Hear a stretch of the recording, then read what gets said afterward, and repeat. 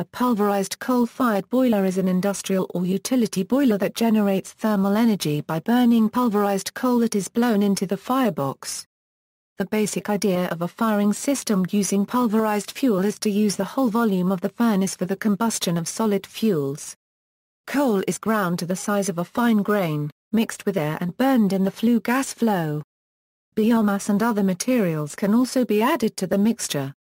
Coal contains mineral matter which is converted to ash during combustion. The ash is removed as bottom ash and fly ash. The bottom ash is removed at the furnace bottom. This type of boiler dominates the electric power industry, providing steam to drive large turbines. Pulverized coal provides the thermal energy which produces about 50% of the world's electric supply. History: prior to the developments leading to the use of pulverized coal, most boilers utilized grate firing where the fuel was mechanically distributed onto a moving grate at the bottom of the firebox in a partially crushed gravel-like form. Air for combustion was blown upward through the grate, carrying the lighter ash and smaller particles of unburned coal up with it, some of which would adhere to the sides of the firebox. In 1918, the Milwaukee Electric Railway and Light Company, later Wisconsin Electric, conducted tests in the use of pulverized coal at its Oneida Street power plant. These experiments helped Frederick L. Dornbrook to develop methods of controlling the pulverized coal's tarry ash residues with boiler feed water tube jackets that served to reduce the surface temperature of the firebox walls and allowed the ash deposits be easily removed. This plant became the first central power station in the United States to use pulverized fuel. The Oneida Street power plant near Milwaukee's City Hall was subsequently decommissioned and renovated in 1987. It is now the site of the Milwaukee Repertory Theater.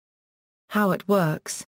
The concept of burning coal that has been pulverized into a fine powder stems from the belief that if the coal is made fine enough, it will burn almost as easily and efficiently as a gas. The feeding rate of coal according to the boiler demand and the amount of air available for drying and transporting the pulverized coal fuel is controlled by computers. Pieces of coal are crushed between balls or cylindrical rollers that move between two tracks or races. The raw coal is then fed into the pulverizer along with air heated to about 650 degrees Fahrenheit from the boiler.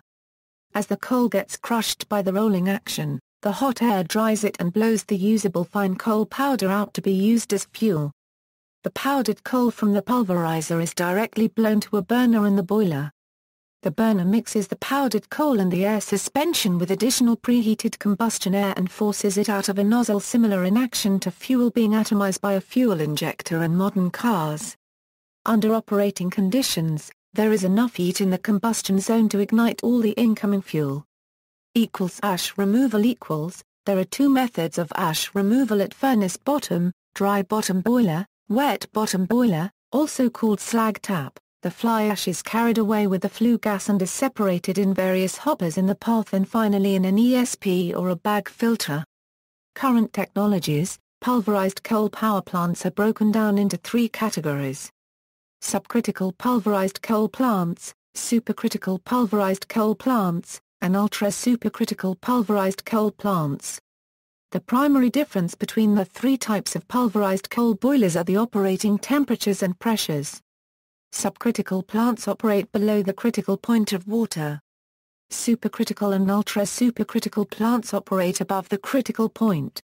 As the pressures and temperatures increase, so does the operating efficiency.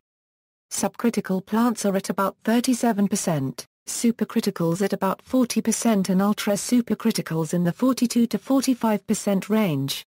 Steam locomotives: pulverized coal firing has been used, to a limited extent, in steam locomotives. For example, see Prussian G12.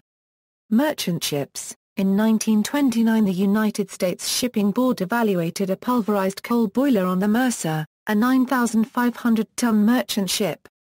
According to their report, the Mercer with its pulverized coal boiler ran at 95% efficiency of its best oil fuel journey. It was cheaper to operate and install than ships' boilers using oil as fuel.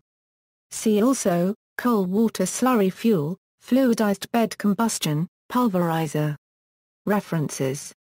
External links. Article on pulverized coal power at the World Resources Institute, University of Stuttgart, cyclone furnace.